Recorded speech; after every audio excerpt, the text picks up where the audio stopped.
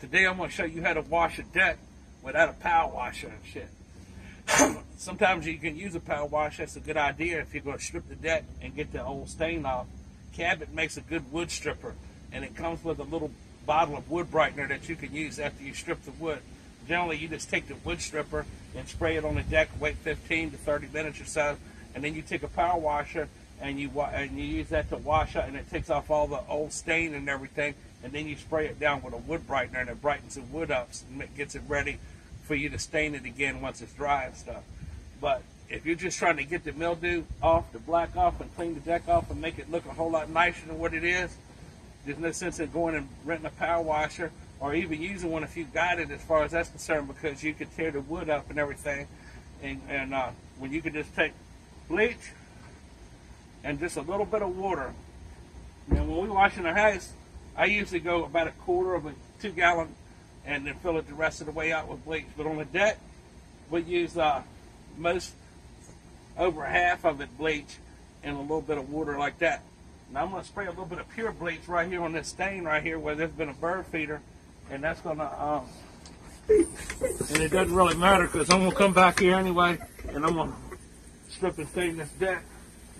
But, so basically, you just put your bleach in your sprayer and come through here and spray all this shit on here, and then once it's all sprayed down real good, you can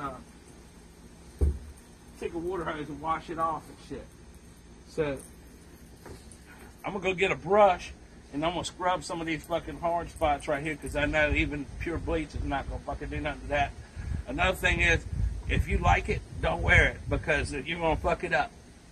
Get your bad clothes, some shit that don't fucking matter, and put it on when you're gonna come out here and do this. Don't take your hat off, because the wind can blow this shit back on your hat and fuck your hat up. Wear some protective eye stuff like that for your eyes and everything to keep it from blowing back into your eyes, because the shit burns real bad. And you know, if you get it on your hands, don't scratch your nuts or your pussy or any fucking thing, because it'll set your fucking junk on fire. Just fucking use good common sense and spray down your deck and every fucking thing, and hose it off. And you can already see the shit's coming clean right there. And after I'll post a little bit more later on. We'll fucking do another little short clip in this video of what it's gonna look like when it's all done and everything. That's it.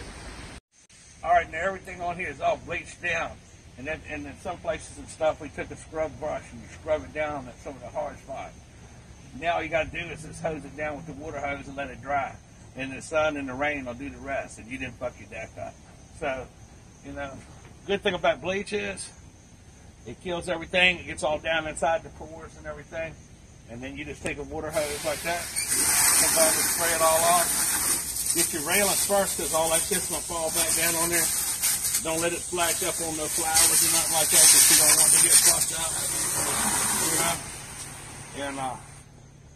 And if you got any kind of foot fungus, or athlete's foot, any of that kind of shit like that, you can get that bleach on your feet and it'll fuck it all up, you know?